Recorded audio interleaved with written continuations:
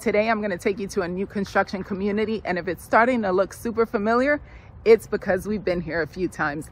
This is Parkside Crossing. It's located in Steele Creek, which is about 20 to 25 minutes south of uptown Charlotte and about 20 to 25 minutes from the airport. Now, this community has so much to offer and it's just getting better.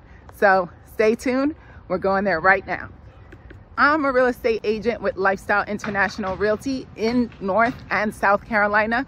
If you have a real estate need here, I would love to serve you, whether that's a month from now or a year from now. We're going to check out Parkside Crossing, but before that, I do have to remind you to subscribe to the channel so you can continue to learn the good, the bad, the ugly about living in Charlotte. Now, let's find out more about this super cool community that keeps growing and growing.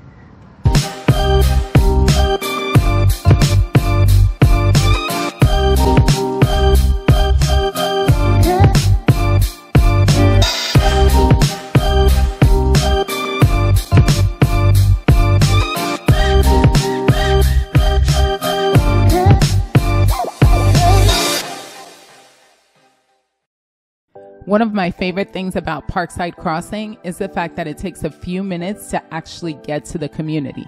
So you're going to feel like you're secluded, even though you're in a particularly busy part of Charlotte, which is Steele Creek. Steele Creek is very attractive if you like a combination of urban and a suburban lifestyle. So we're getting ready to tour the Mitchell Floor Plan, which is part of the Meadow Collection. This particular floor plan is considered the sweet spot here at Parkside Crossing, and that's because it's not too big and it's not too small. This one is about 3,000 square feet. It's got 5 bedrooms and 3 baths. And the best part of everything is that it has a guest suite on that lower level. And if you have people that are gonna come and visit you, they are gonna absolutely love that. I have that in my own home, and that is the favorite room when guests come. So let's take a tour and see what you think about this particular floor plan. Upon entering the Mitchell Floor Plan, you're greeted by a foyer as well as a dining room on the left. Of course, you do not have to utilize this space as a dining room. You can choose to make it an office or a study, a play area, a crafting room, a sitting room. You can basically turn it into whatever functions for you and your family. To the right, you have a garage. This is nice because the garage is coming out to your hallway as opposed to a living room, which is something that does bother a lot of clients. I wanted you to see that not only is this a 2-car garage, but it has a tankless water heater, which will be a lifesaver if you're hosting holidays or if you have a big family. The kitchen, you can see, has plenty of storage. Here on this left side right here where you see these cabinets, you can make that into a coffee station or a bar area. It is a nice group of additional cabinets. You see a full pantry as well as a built-in microwave over a gas range. Now, it actually, all of the 3 collections come with electric ranges, but you have the option of upgrading to gas. And the listing agent did mention that most people upgrade to the gas option. So if you are a cook, you'll be happy to know that you get to have gas. Now, if you exit this door right here, this is going to take you to the exterior. Here you have the option of this covered roof, and you also have this open space here, extended patio, where you can basically put another set of chairs like you see here, a seating table where you can have lunch or you can host events. You definitely have plenty of space in the back. As well as we see here the open concept living room with a corner fireplace. Fireplaces aren't very needed down here, but as always, they are expected in certain price points. If you're wondering what the price point is here, it's about $500,000 to start, and there are 4 different plans in the Meadow Collection. This is considered the Meadow Collection. The Mitchell is one of those 4. It is actually the largest of all of the floor plans in that collection. Now, they have separated it by collections because certain collections are allowed to do certain things. The one that we saw previously, the Riverton model, that is part of the reserve collection, and they get to pick everything a la carte. The Meadow and the Glen collection do not, but they do offer several groupings where you can select your color choices, which would cover your cabinets, your flooring, your tile, things of the sort. And then you would have some additional options in this Meadow collection. You see a walk-in closet here. Fun fact that I learned is that if a closet is 24 inches or less, it cannot have a light in it. So sometimes when you see a closet and it has no light, it's probably because code doesn't allow it. But walk-in closets don't have that issue, so that one does have a light.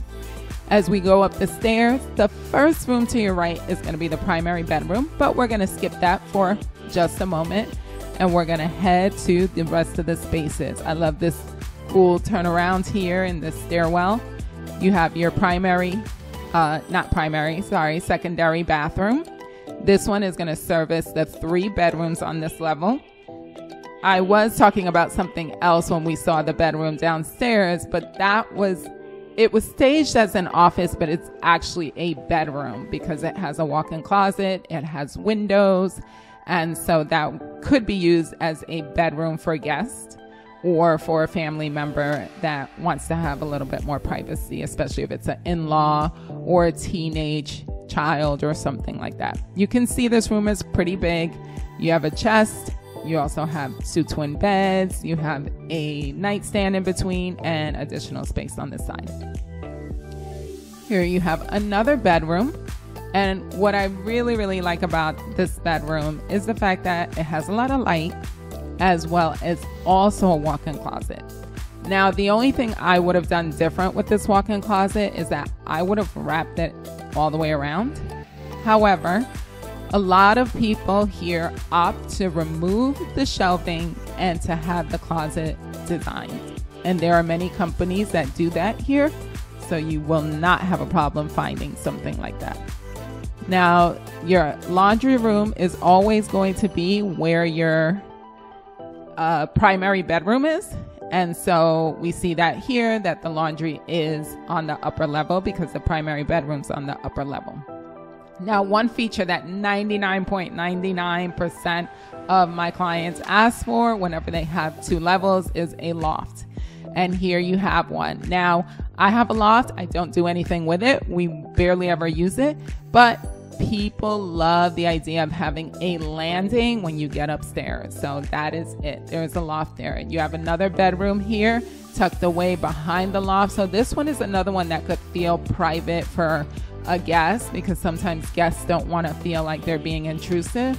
And you can see this closet does not have a light as well. Now we are heading to the primary bedroom. So the primary bedroom is spacious. It does have a tray ceiling. That's a feature that I love. I love to see architectural features like that. The other advantage of having that is that you can paint that little section up there in a different color, in an accent color. So if your accent color is orange, you can paint that orange. Or in my case, I love teal, so that's what I would do with it. There is also your primary bathroom off of the primary bedroom, and this is going to have a massive closet.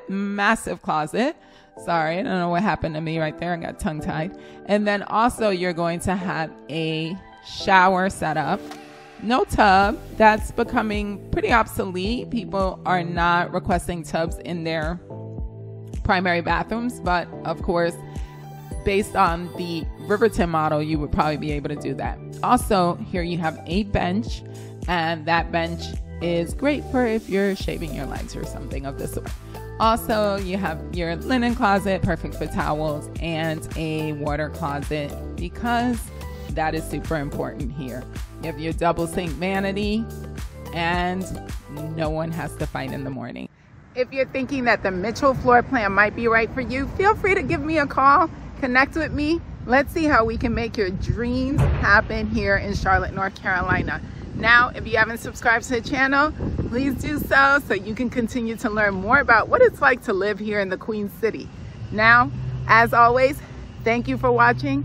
Like this sign says, thank you for visiting. Thanks for coming to the channel. See you next time.